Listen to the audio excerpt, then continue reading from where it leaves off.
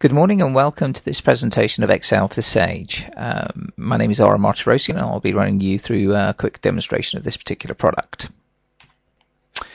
The main purpose behind the product is to allow you to import your information from Excel directly into Sage with the least amount of keystrokes. Of course, Sage already allows you to import data, but it's not as easy or as intuitive as ExcelTOSage, and it only allows you to import data into a single company. It also doesn't really cover all the day-to-day transactions that you're most likely to be interested in, like sales invoices, purchase invoices, and multi-company structures. So what does ExcelTOSage actually allow you to do? Well, it allows you to do all your work in Excel, which is where most accountants spend most of their time. And then by just literally using one click, it will bring the information straight into a single Sage 50 company or multiple Sage 50 companies.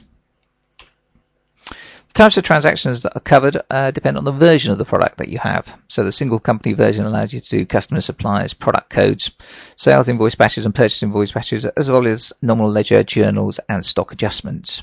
The multi-company version goes and expands on this base core of transactions and allows you to do multi-company sales and purchase invoice batches, as well as intercompany stock transfers and nominal ledger journals. With the single company version, you get one company by default, but with a multi-company version, you get two companies by default, but further companies can be licensed in packs of 5. So what are the main benefits of ExcelTOSage? Well, above all, it's very easy to use, incredibly cost effective, because what you can have is multiple Excel spreadsheets being used to upload a single licensed version of Sage 50, which can be very cost effective from a licensing perspective. It allows you to have user-defined validation lists, and it has no particular requirements to have Sage Line 50 installed on the same machine as Excel. One of the key benefits of the ExcelTOSage product is in the multi-company environment, whereby you can post things to multiple companies simultaneously without having to log in and log out of each one individually and importing them accordingly, which I shall show you shortly in a demonstration. In terms of user comments, just some of the comments that we've received, which have been glowing. Basically, it's very easy to use. It's a must-have for any Sage 50 users, and if you work in an organization which uses multiple Sage 50 companies, such as accountancy practices, then it saves you an awful lot of time and money.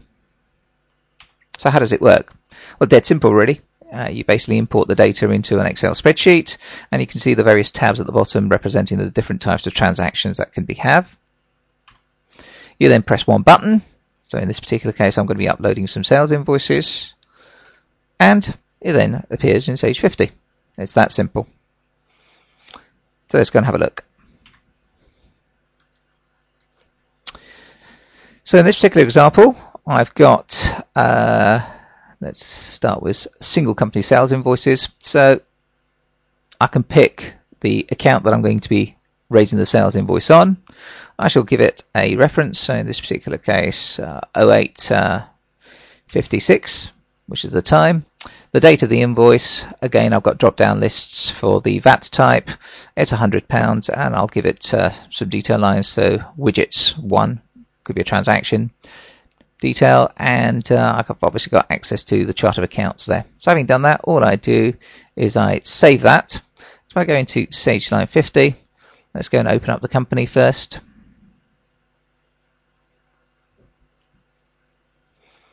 Which is the default Red IT demo company.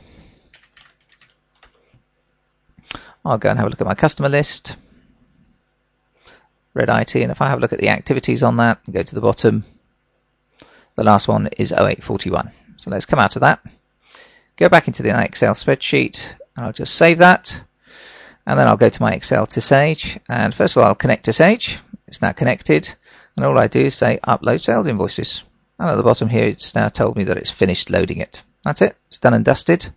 I can go into Sage, look at the activity, go to the bottom, and there it is, 0856 going to account 4000, and that's a widget. So that's how simple it is just to put a sales invoice on. And the same principle applies to pretty much all the other transactions.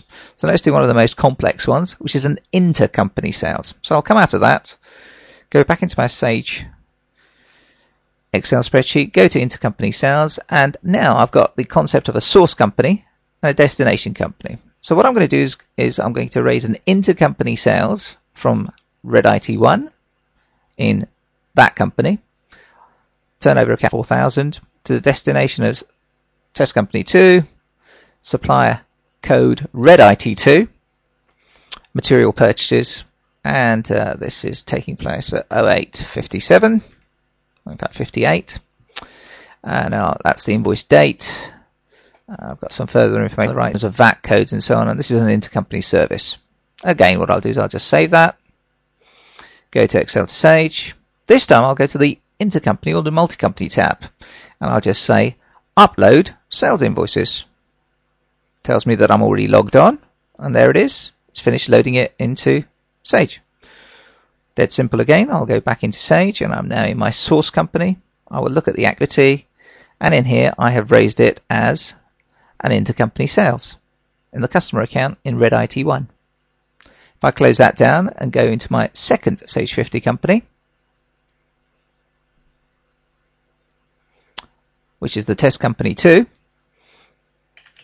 log in, go to the supplier list, go to Red IT2, and look at the activity on that. There we are. And that's the intercompany sale, all done. The sales side in one company, the purchasing side in the other company.